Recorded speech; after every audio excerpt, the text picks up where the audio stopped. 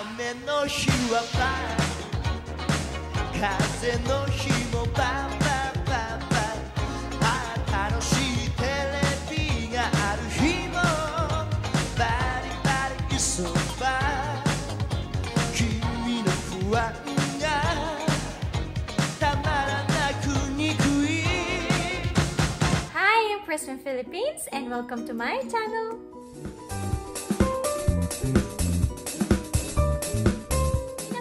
Konnichiwa! Hi guys, welcome back to my channel. So for today, I am reacting to Mr. Toshinobu Kubota to his song called It's Bad.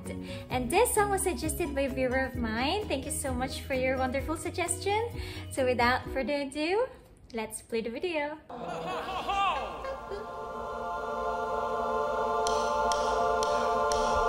Bad, bad, bad, bad.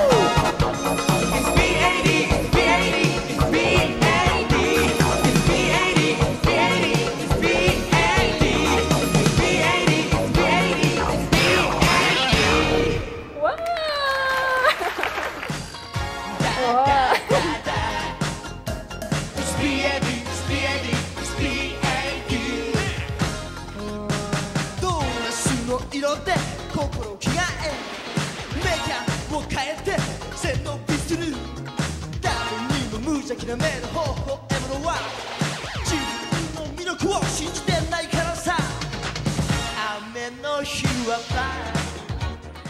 What a wonderful song, guys! Wow, that was awesome! Mr. Toshinobu Kubota.